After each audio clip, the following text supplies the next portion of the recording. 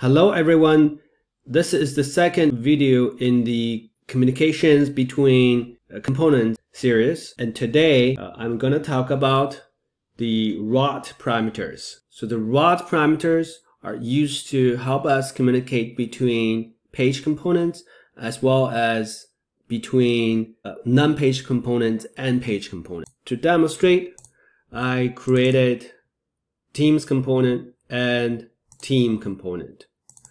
Right? The teams component is a list of teams, and the team component is the detail of that team and also showing the member of that team.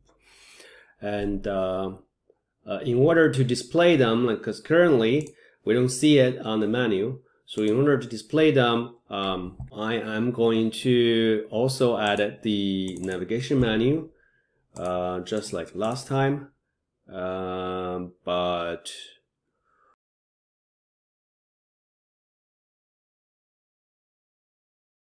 make sure we have proper route. When we come to the navigation menu, we clean up this a little bit. We change this to teams, and we change this to teams. As once we refresh the page, we can go to our teams and we see a list of teams. And for now, let's take a look at the codes that I had. So I basically have a teams variable here, and I initialize the variable and populate hard-coded some values here, and I created this team class here. Usually all of these should be created separately as models, and dependency injection into the Blazor components, but since I haven't covered dependency injection, so I'm hard-coding these over here. What my expected behavior is that when we click on any of these teams, we go to the team component, the team page component, and display the detailed information about that particular team that you clicked on. Our code here, our markups, HTML markups, we can see that I used for each loop and created the rows within the tables, and it's displaying team and team region, and also I have a anchor element here going to the team page component. So when I click on it, it goes to the team component. Unfortunately, every single one of them go to the team component. The team component is empty, right? So let's go to our team component over here. And it has pre-populated some codes, but it does nothing. As I said, that these should be created as models and dependency injection into the Blazor components, but I'm just hard coding it right now. So don't worry too much about them. So I want to display the detailed information about the team as well as the members. So I have these data here to kind of represent the member database table. Right, so you'd have a list of members, and the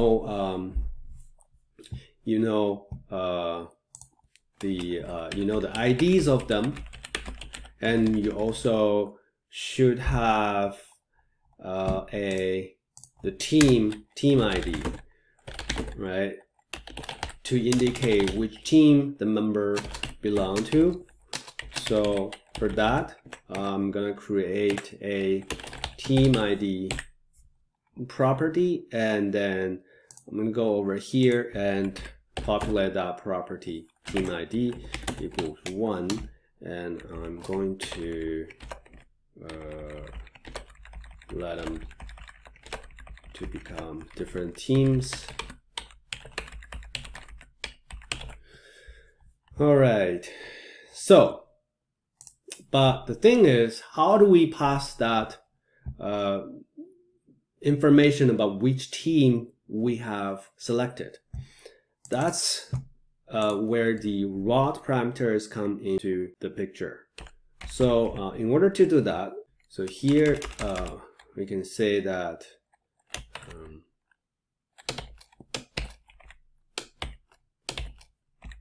basically here we can say /team.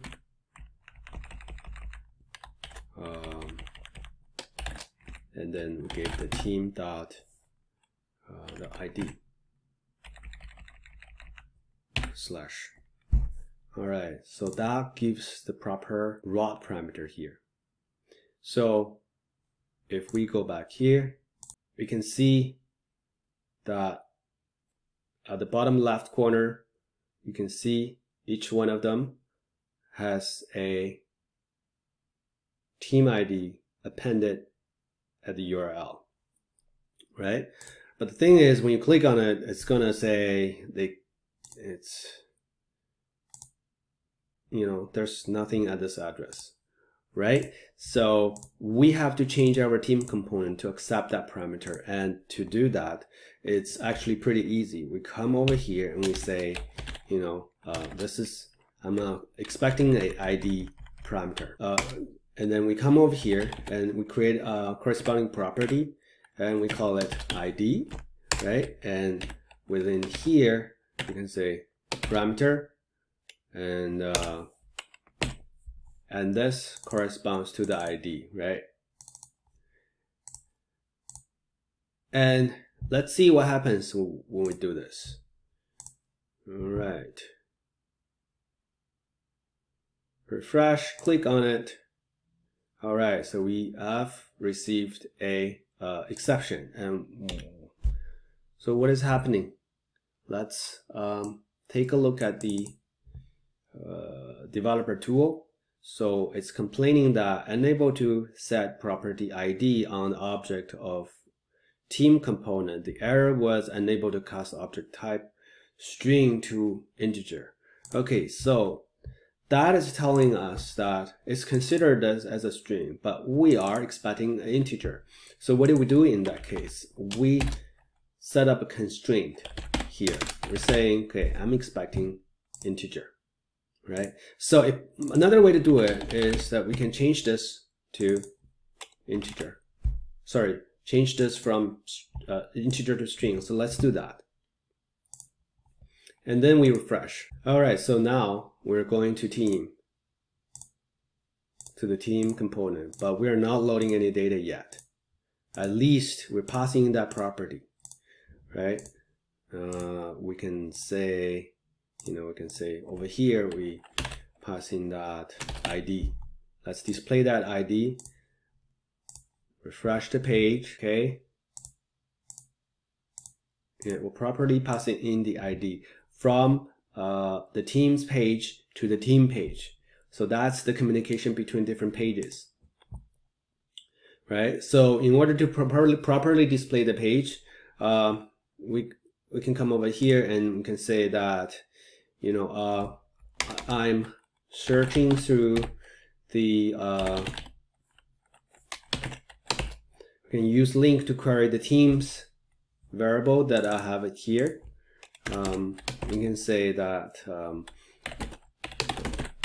if the ID equals this.id, which is our parameter, rod parameter, then that's the team that we are looking for, right?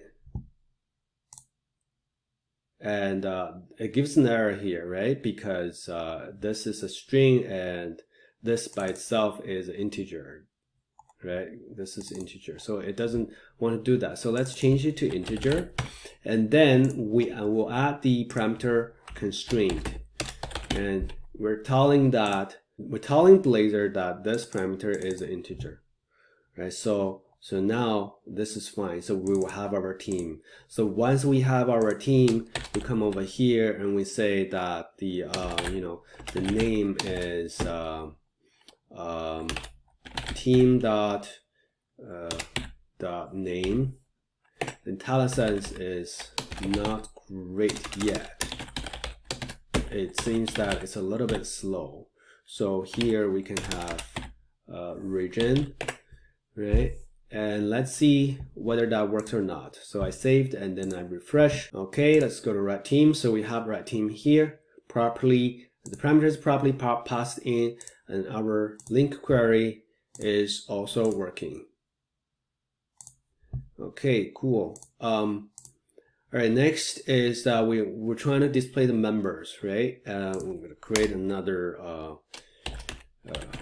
place here, and then we are going to find our members first, which is we have it here, and we need to find all of the members.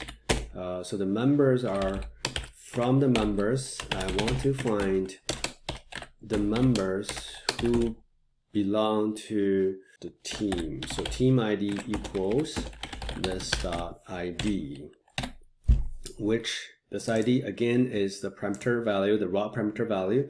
So then we would have all of the members, right? So we'll have our members here, and then we'll come over here and say for each, actually, so here we want to display it in a list to save some time instead of displaying in a table. And here we're gonna have for each, and we're gonna have variable member in this dot members, and here we're gonna say li, and we're gonna say member dot name. Well, pipeline member dot age, IntelliSense. What else do we have? Yeah, name and age. Yeah, that's good. And then let's see when we refresh our page. So go to our red team. We have team name is red, region is region 1, and John's age is 20, Mike's age is 25. Going back to teams, go to blue team, and we have Joe 26, Ross 21. And yellow, we have Ryan 23 and Fox 22. So there we go. We have parameters passed in as raw parameters, and going to the different page from from teams page to team page, and we successfully load data and display data based on the passing raw parameters. Okay, that's everything I want to cover. If you like my video, please hit like and subscribe. And next episode, I'm going to cover cascading parameter values. Thank you very much for watching. See you in the next episode.